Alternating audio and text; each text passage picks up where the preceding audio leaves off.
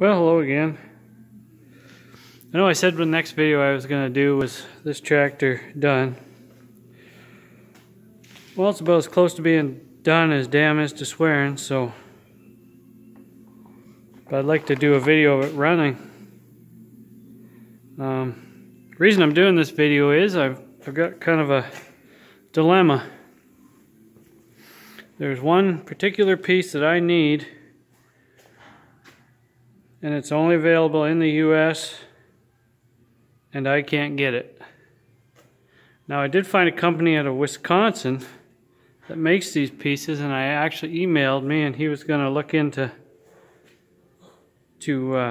mailing it to me. But that was a week and a half or so ago, and I don't know if he's going to bother. And I understand. I mean, there's more of these tractors down in the US than there is here, but the piece I need is that rubber piece that goes from the hood to the instrument panel there.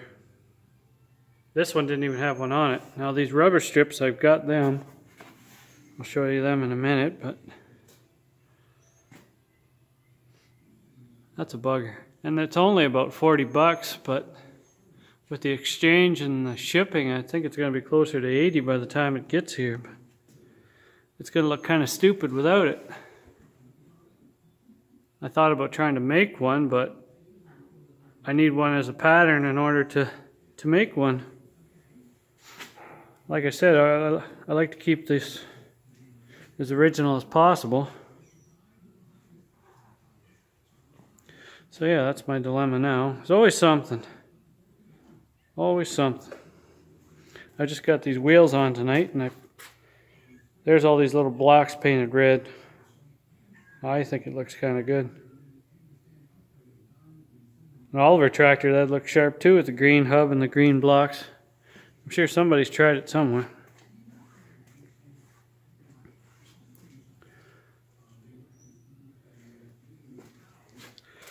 So if there's anybody out there that can help me out or know of another supplier. I don't want to mention their names because, you know, they are trying. And if they do come through, I'll mention their name in the next video. So that's how it's coming along. It won't be long now.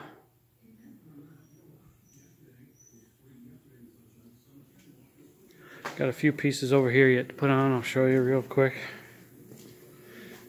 Dad got me a steering wheel. That comes from Steiner's.